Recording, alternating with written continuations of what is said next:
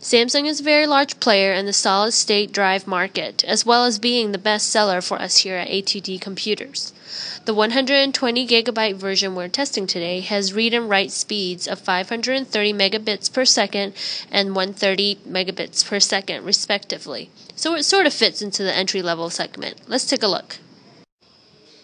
Here's a chart for some basic specifications. There's design, series, capacity, sequential read and write speeds, and random read and write. The Samsung 840 series keep much of the same styling as the 830 series. It has an all-black metal casing with a sort of chrome accent on the edges. On one end of the drive, you have your connections, which of course are your SATA data and power connections. Looking at the drive from the side, you can see just how thin it is. The drive features a new MDX controller that has been revised since the 830 series. The 3 processor cores are ARM9 based, and the controller has 8 memory channels. Multiple cores allow the drive not to lose performance when background tasks are being performed. The firmware will control which tasks are assigned to the cores. This controller is able to handle incompressible data without any issues. The drive also has a DRAM cache. The 120GB version sports a 256 megabytes DDR2 cache, while the higher capacity drives have 512 gigabytes. Well, enough about the drive. Let's get it in our system and start testing. Opening up Crystal Disk Info, we can see all of the information about the drive. It supports SMART, NCQ, and most importantly, trim.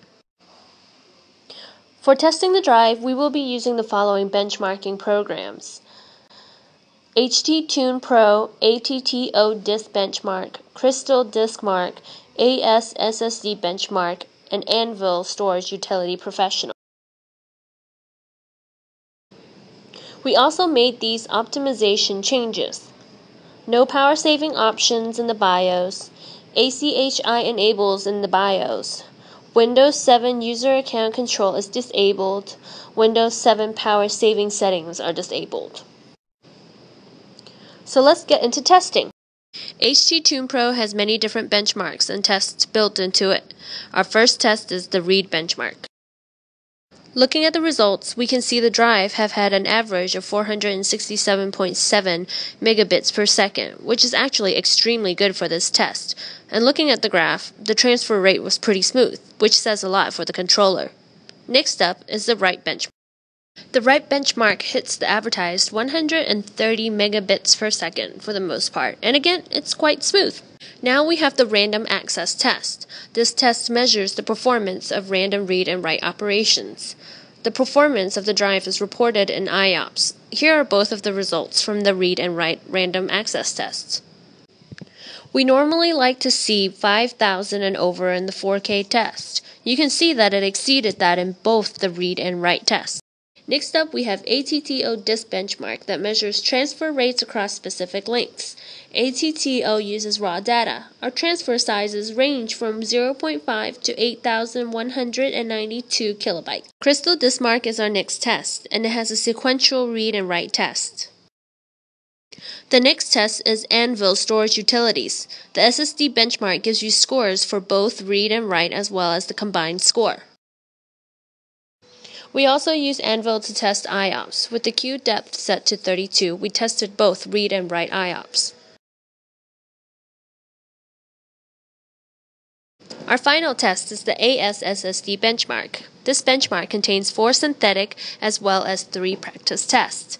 It also not only shows you the transfer speeds, but also IOPS.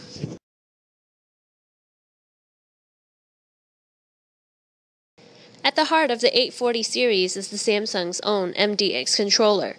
This controller has proven itself to be one of the best controllers out there right now. Looking at the read tests, especially the HT-Tune read benchmark, we can see how fluid the transfer rates are. With many other drives, we see transfer speeds jump around quite a bit. This means that you're reading and writing data from the drive, it is going to stay right around the same transfer rate. Be sure to visit our website at www.atdcomputers.com to check out our bestseller featured in this video today. Thank you for watching.